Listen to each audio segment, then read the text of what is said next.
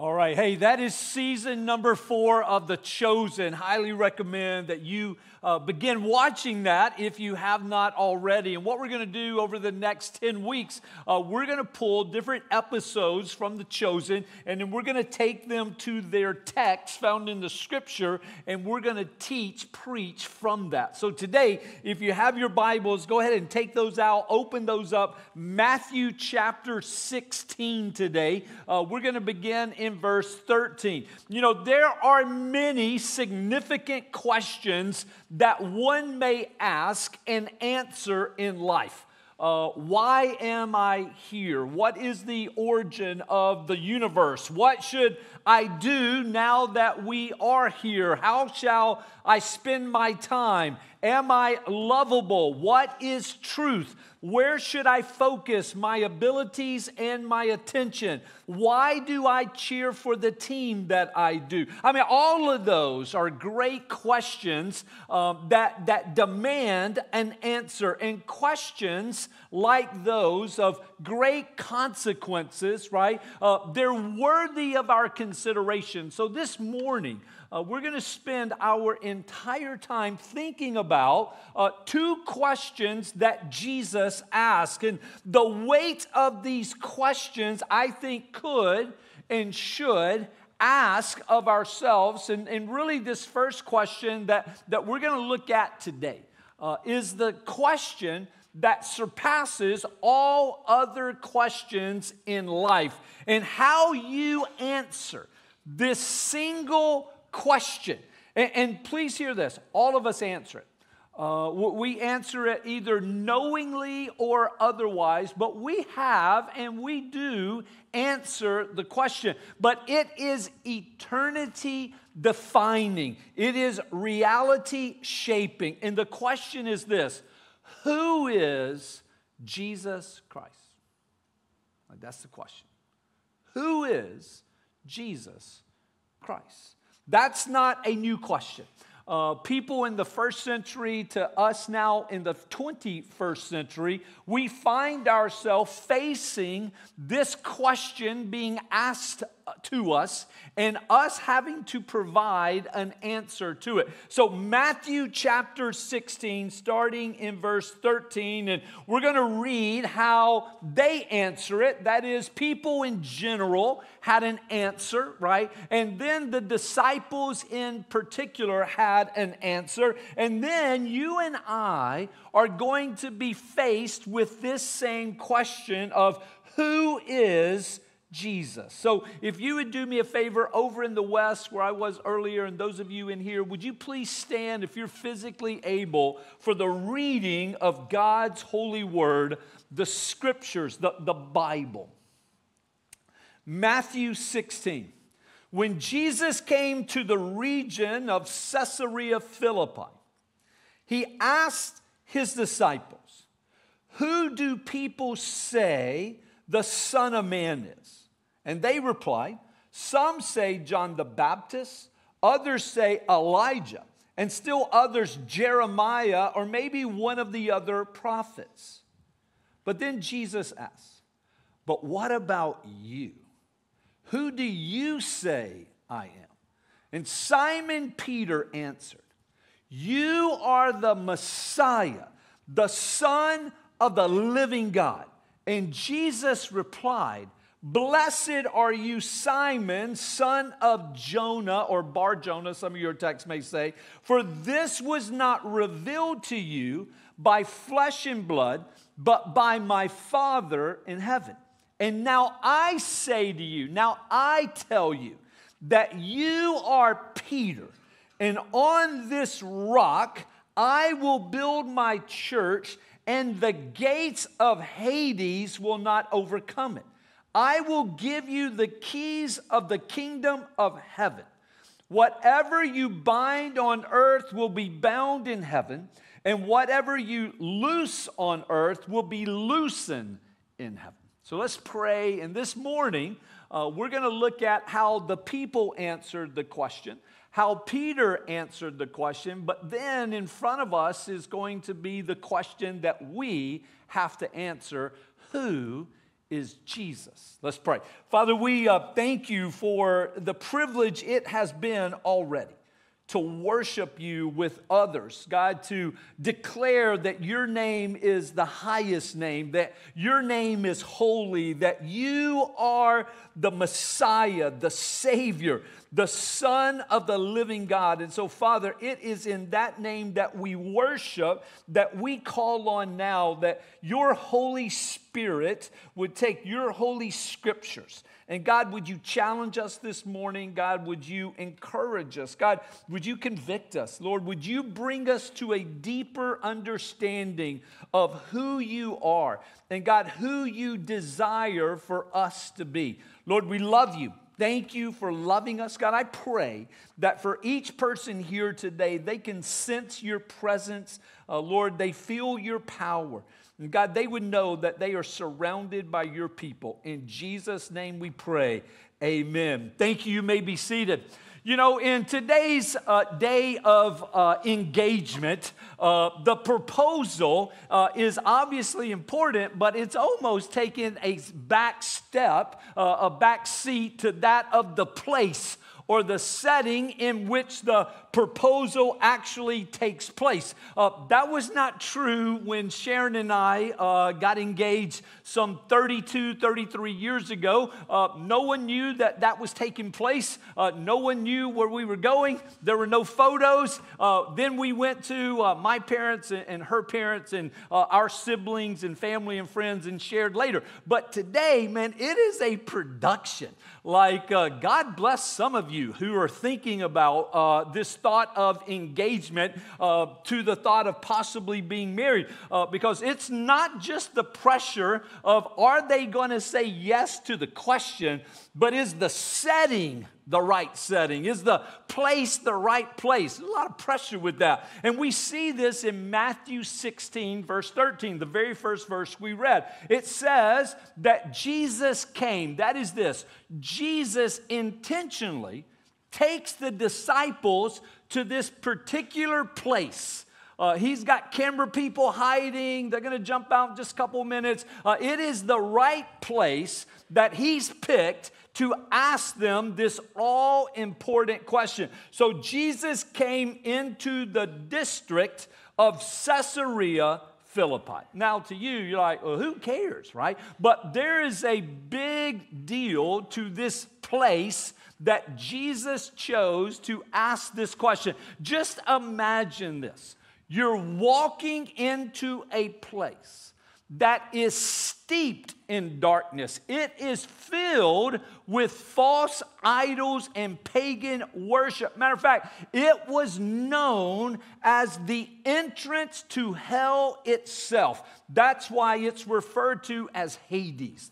This is the location that Jesus chose as the background to this question that he's going to ask. Now, of the main natural features of this location, there's this huge rock, and you can see where there are multiple places of worship that have been carved out. There is temple after temple built to one god after another god. Some have referred to Caesarea Philippi as the strip mall to false gods. So that's kind of the location. Like, pick a spot. They're all the same. They're all selling the same stuff. Just which one do you want to jump into? And this place, Caesarea Philippi, is where Jesus is going to bring the disciples. It was a place, by the way, that Jewish people avoided at all costs. You know, it's amazing that Jesus kept taking his disciples to places where no one else said you were allowed to go. And so Jesus goes to this location. He's got his disciples at the headquarters of false religion to do two things. Number one, to confront the darkness. And this is the place where there was false religion, I'm going to say false churches, that Jesus is going to establish not a religion, but a relationship. But this is the place that Jesus is going to establish the true church, his church. And once there, He doesn't preach a sermon. He doesn't give a speech. He doesn't start a debate. He doesn't speak against all of this. You know what he does? He asks a question. Matter of fact, he's going to ask 2 questions. So, Caesarea Philippi. This is the place of the great confession of our faith. Like, this is the location. And I find that it's very interesting that Jesus would go to Caesarea Philippi. Think about some other cities he could have gone to. He could have gone to Rome, but Jesus didn't need man's political endorsement. He could have gone to Athens, but Jesus did not need academic certification. He could have gone to Jerusalem, but Jesus didn't need the religious establishment. And so instead, he goes to Caesarea Philippi. Why? Because Christianity is not about cultural or political approval. Christianity is not even about theological viewpoints. It's all about Jesus. Like, that is the basis. That's the foundation for everything that we believe in. It is Christ and Christ alone. So by this point in Jesus' life, there have been a lot of opinions about who he is. And so Jesus takes a moment to ask the disciples, as they are standing in this location, probably right in the face of the huge cutout in this rock that was truly known as to the gates of hell. And I believe it is in that spot that Jesus is going to ask one important question. Now, unlike some of us remembering in school where the teacher would ask us like 100 questions and you had to pull out your number 2 pencil and begin writing, if they even use number 2 pencils anymore. But that's the way it was back in the day, right? Jesus isn't going to ask 100 questions. He's going to ask 2 questions, but in asking 2 questions, the first one doesn't even count. The first one's basically just write your name on the test, right? Just put your name there. It is the second question, though, that is pass or fail. I mean, there's a lot of weight on this second question. So let's look at their answer to the first question. Who do the people say Jesus is? Now, know this. Jesus opens by casting a wide net, right? Like, imagine what he's doing here. Well, if we were to say, like, if everyone was able to give their opinion, right, on who Jesus is, this all-important question, who do people say that the Son of Man is? It's a big question. That's a wide net, right? And Jesus is essentially asking this. Where have the masses landed on this, is he or is he not the Messiah thing, right? Like, Jesus wants to know. Jesus is asking a question that none of us in the room could ask. What's the word on the street about me, right? Like, if we were to ask, unfortunately, our disciples would say, got to be honest with you, there's really no word on the street about you, like good or bad. No one's talking about you. But that's not the case about Jesus. Everyone had an opinion. Everyone was talking about him. One of my favorite authors is a guy named Watchman Nee. Watchman Nee was a pastor in China, and he would regularly preach to his congregation in Shanghai of an audience to 6,000 to 7,000 people. But more important than preaching, he was a gifted writer. He's known for, credited to starting over 200 house churches in China alone. And what's great about Watchman Nee is some of his books are like really thick, and others are more like, you hate to call it a book, it's more like a pamphlet.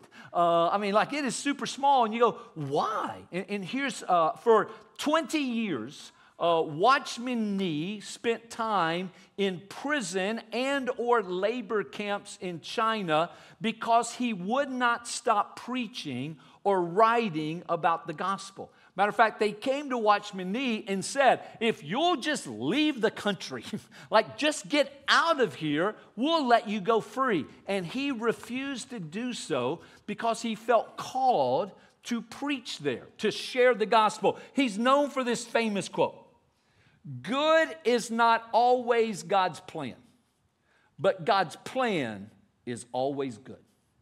Now, you may go, ooh, that's good. I'm going to write that down. Good is not always God's plan, but God's plan is always good. And I want you to know, that's not just a good quote. It is good, right? But think about this. He wrote that in his 20 years spent in prison and in labor camps.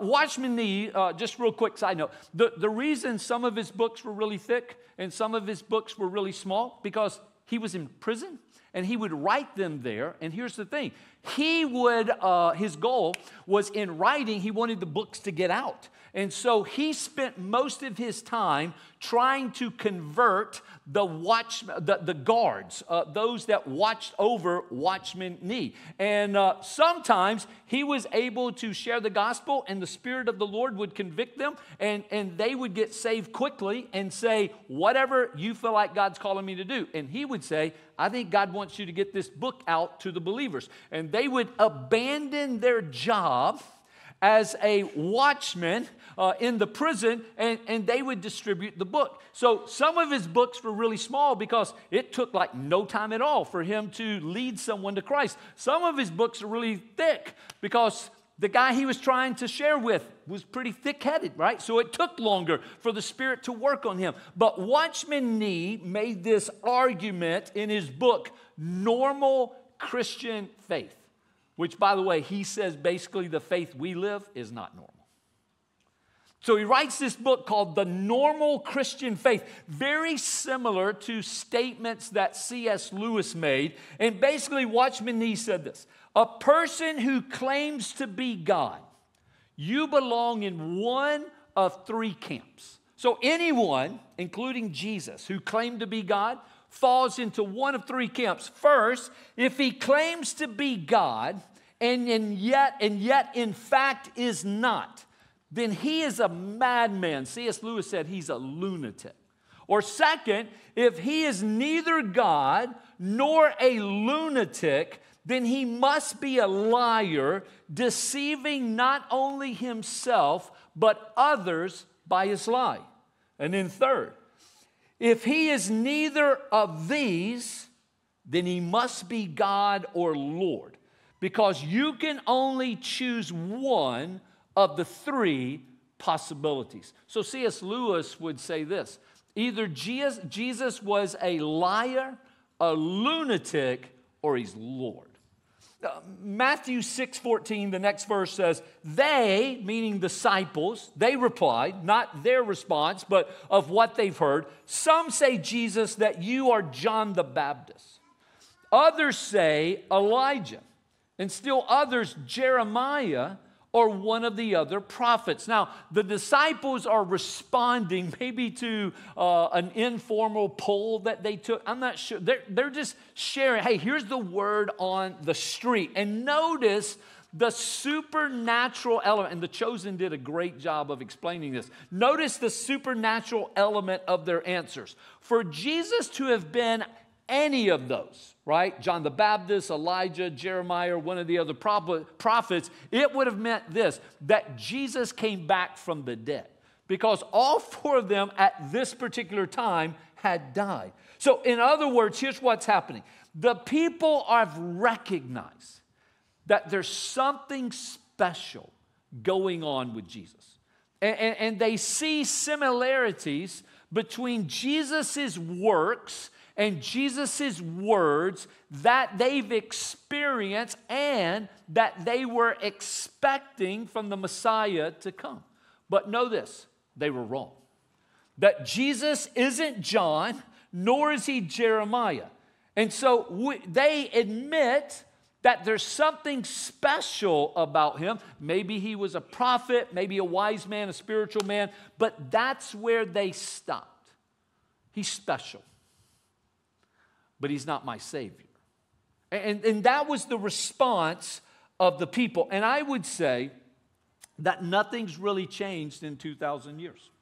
That today, there's still this wide range opinion when it comes to who was Jesus, but probably even more important, who is Jesus. You know, in my over 30 years of being a pastor, I've heard more people than I dare to recall say something like, my Jesus would never, and then there's this blank that they fill in. My Jesus would never say that. My Jesus would never do that. My Jesus would never ask of me this or that, right? But here's the truth. You don't get to make your own personal Jesus. You know, in most cases, there's the real Jesus, and then there's the Jesus that we've all made up. Like our own personal Savior, but not like our personal Savior. But this personal Savior, it's a lot like Burger King, right? Like we want a Jesus made our way.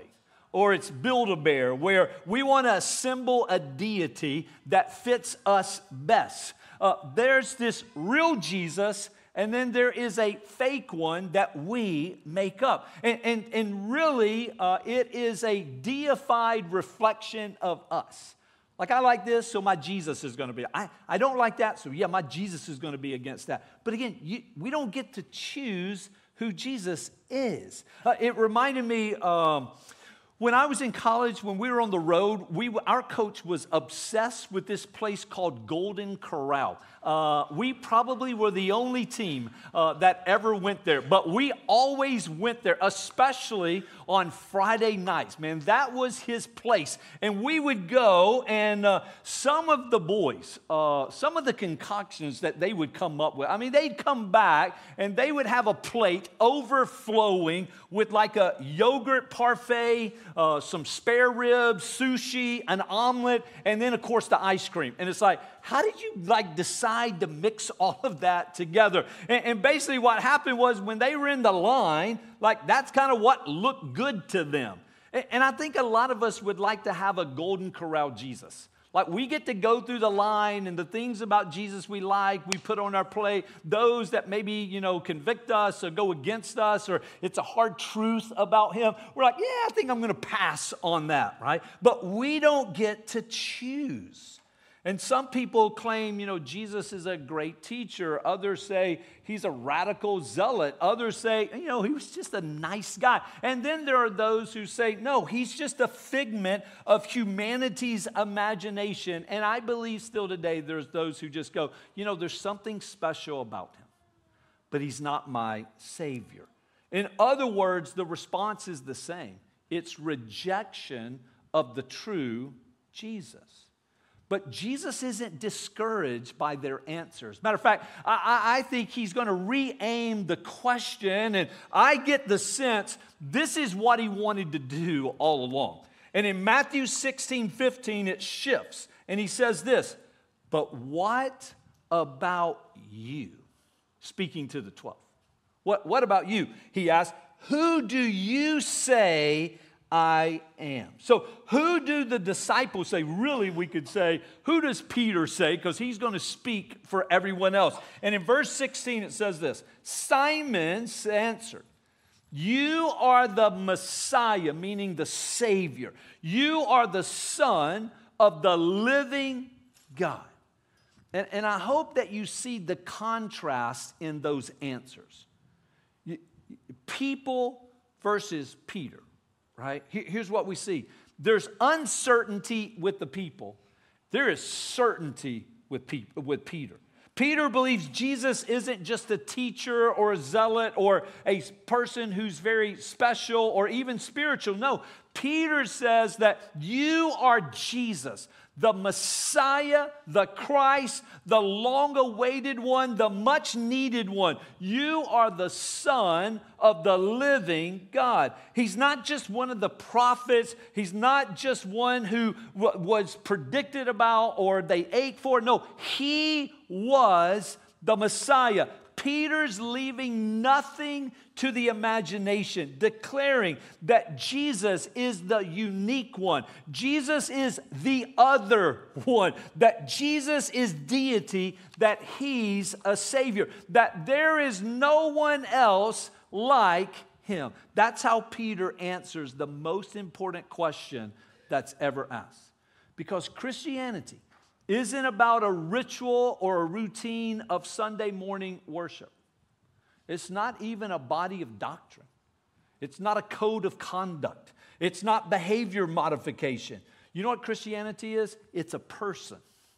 Christianity is Christ, and Christ is God the Son. Matthew 16:18 says this.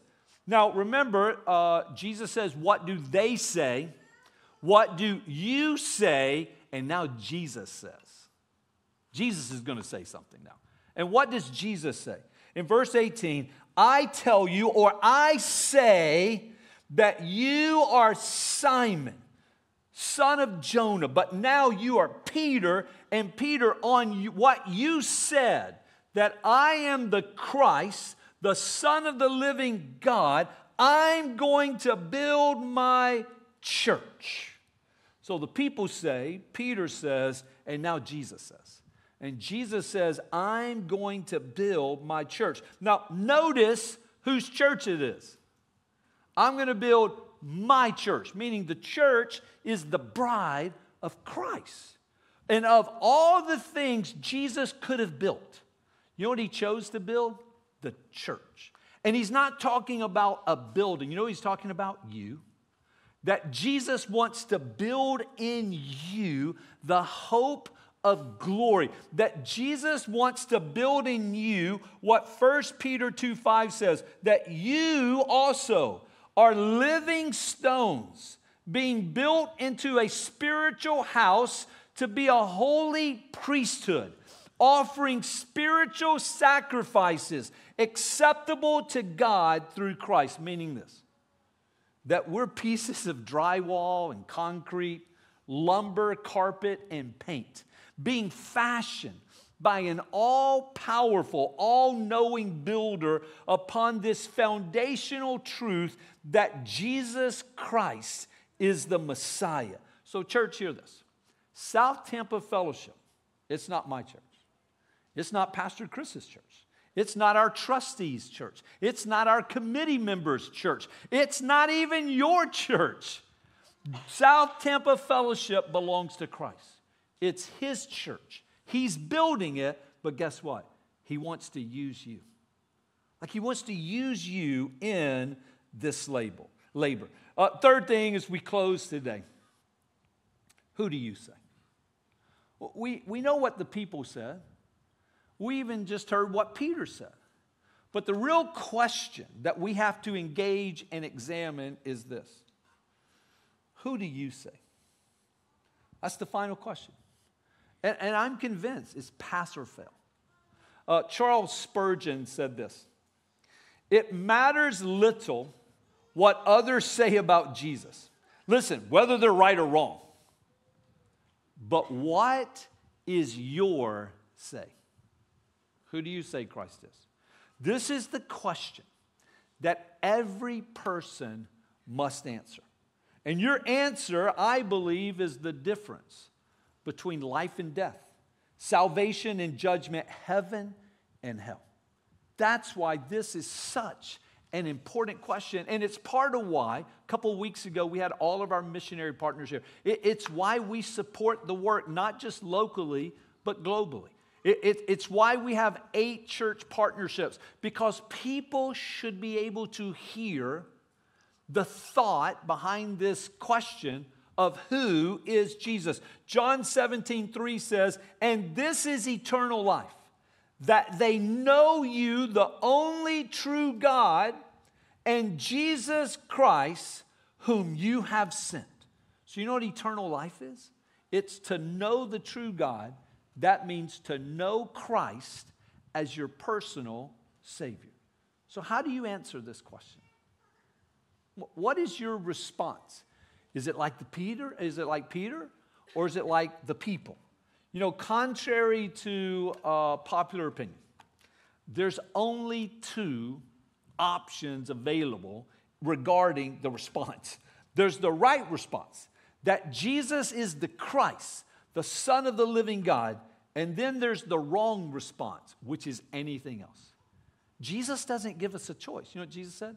I am the way, the truth, and the life. No man can come to the Father unless you come through me. So you can't go over him, under him, or around him. You have to go through him. So this day, is Jesus who Peter confessed or who the people guessed? But what is your answer to who is Jesus? I want us to look just for a moment, because Jesus says something that I believe is extremely helpful to us today. Here's what he says. And the gates of hell, or Hades, will not prevail against it. Think about this. Gates. Gates are meant to what? Keep people out and to protect what's inside. Meaning this, gates are defensive. So really the thought is death, sin, shame, and really hell. It's defensive. And Jesus is declaring, guess what the church is supposed to be? Offensive. Like the church is supposed to go. That's why we call it the gospel, right? Like it is moving, and Jesus' great commission to all of us is as we are moving or as we are going, that we are to make disciples, teaching them everything that you've already been taught. That's the beautiful thing about disciple making. Because a lot of people say, I just don't know enough. Well, what do you know? Well, I know this. Well, teach someone who doesn't know that. Like that's part of the movement. That's part of the going. And this is the power of the confession that Jesus is the Christ. It's not just a statement. It's actually a declaration of war against darkness. Like you don't have to hide in fear. We're on the attack. We stand on this statement. Jesus called it a rock. So we stand not on shifting sand of our culture, but we stand on this rock. We're not just spectators. We're warriors in the kingdom of God, pushing back the darkness. It's O time. Like we're not on defense. We're on offense. And so many of us sit back, and sometimes we sit back because we're afraid. Sometimes we sit back because we're just soaking it all in. But I want you to know, like, we're called to move. And here's where it really gets personal. The gates of hell aren't just out there. It's not just a place. It's not just a location. But the gates of hell can also be in you. Meaning this, sometimes it's in your head. And you become your worst enemy. Sometimes it's in your heart, the things that you feel. Sometimes it's in our home. Sometimes it's in our habits. Sometimes it's in our struggles. And some of us have allowed the gate of anger, the gate of fear, the gate of shame, the gate of doubt to set up in our lives. And others of us are facing these gates, maybe in relationships that we're a part of, maybe our career, maybe in personal battles, maybe even in our marriage or parenting, maybe in our friendships. And it feels like, man, there's a gate. But understand, the gate is defensive, it's not offensive. And Jesus is saying something. I've given you the keys. Like, what do you do? Unlock the gate. Walk in and stand on the rock. Jesus said, the keys to these gates have been given by His authority. I read that and I remember going back to high school. And in high school, I don't know why, our PE coach, and some of you got to go back with me, the shorts. Every PE coach in America had the same shorts on. Some of you know. And always tucked in a polo, right? Whistle, and then like 8,000 keys. I don't know, like there's no way he knew what all those keys went to. And if you ever ask for the keys, like, ooh, you're asking for the keys. Like, yeah, I need to unlock the room that, our 4 volleyballs are in. Like, somebody's going to take those, right? Or the kickballs are in. Like, yeah, I just need the key. All the guys ask me if I would ask you, hey, could I have the key? And he goes, well, if I give you these keys, pretty powerful. You could do a lot. I went, I just want to get out a dodgeball. Really, that's all I'm looking for. Like, not planning on doing anything else. But you know, he said, like, he's wanting me to know these keys come with authority. You know what Jesus is wanting you to know? These keys come with authority. Jesus even says, all authority in heaven and on earth, it's been given to him. You know what Jesus is saying? I'm giving you the keys. So go and open up whatever gate is stopping you. Tear that down. Claim victory in Jesus' name. And this is why you need to understand the enemy wants you to doubt who Jesus is. Because if you doubt who he is, therefore you're going to doubt, does he really have the authority? Does he really have the keys? Or do I need to go to somebody else more powerful, more important to get the keys? So he's going to get you to doubt who Jesus is. That's why it's so important that you answer the question, who is Jesus? And like Peter, when you say he is the Christ, the Son of the living God, give me the keys. Then you can go and unlock these things that have held you in bondage. Or the enemy will try to discourage you. You don't even know how to use the key. Even if it was given to you, what are you going to do with it, right? You don't know how to use it. And that's the beautiful thing about the Spirit of God living in us, shows us how to unlock those gates in our life. But remember, if God is for you, then who can be against you? Greater is he that is in you than he that is in the world. Matthew 16:19. I give you the keys of the kingdom of heaven. Whatever you bind on earth will be bound in heaven, and whatever you loose on earth will be loosened in heaven. We have the keys to unlock the doors to the kingdom. But listen, not just for us. But do you realize that you also have the keys to unlock the door of the kingdom of heaven for others? That it could be your invite. It could be your testimony. It could be your God story. It could be you sharing the gospel with someone else that unlocks the keys, that unlocks the doors of the kingdom of heaven for them. And that's why we have to share the gospel, stand for what's right, to bring hope to the hopeless. So here's the challenge. Identify the gates of hell in your life. Confront them. Understand you have the authority to unlock that gate and to walk through them. You know, again, maybe it's a gate of addiction or fear or lust or pride or a relationship that's pulling you away from God. Maybe it's a lie that you continue to believe about yourself. Or maybe it's a lie that you're believing about God. But whatever it is, you have the authority to overcome it. So decide today, hell doesn't win because Jesus won. Hell doesn't win because Jesus won. Please hear this. Hell doesn't get to win in your life.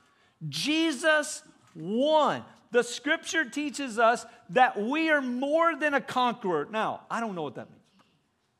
Like, I know what a conqueror is, right? Like, I know what it means to be victorious, but what does it mean to be, like, you're victorious? Like, you're more than anything in Christ. You're more than a winner in Christ because Jesus won, and he's given you the keys. So use them. Father, thank you. Lord, thank you for the love you have for us. God, I thank you for this declaration, proclamation, bold statement, and really the confession of our faith. That Peter says, you are the Christ. You're the Savior. You're the Messiah. You are the Son of the living God. And God, our scripture teaches us that it was because of your sacrifice that our debts were paid, That we were made whole, complete, new in you, given a new heart. Not one that was cleaned up, refurbished, but a new heart can be planted in us. So church family, with your eyes closed, heads bowed, I just want to ask for you to answer inside. Who's Jesus to you?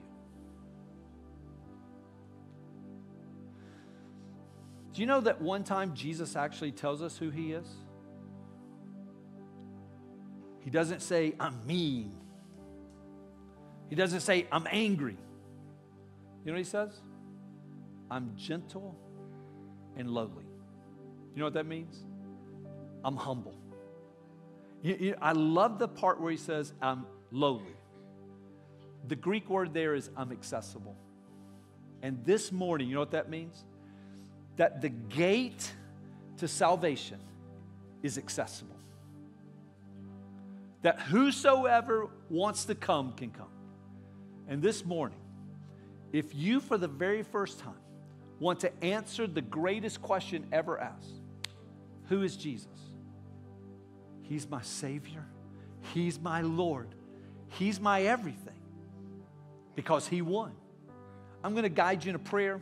There's no magical prayer in the Bible, please know that. But the Bible does say, believe in your heart, confess with your mouth, you shall be saved. So I'm going to just guide you in a prayer, and if you've never invited Christ into your heart, you've never declared in your mind who Jesus is, even with this prayer, would you so do so? Father, thank you for loving me. Thank you for loving me so much that you sent your only Son, Jesus, the Christ, the Messiah, your only Son, to die for my sin, to pay my pardon. So, Father, I confess my sins to you this morning. I call on all of heaven to cleanse me, to save me, to forgive me. God, thank you for giving me the keys of salvation. God, help me to walk and to live as someone who's imitating you, living for your name, for your glory. In Jesus' name we pray, amen.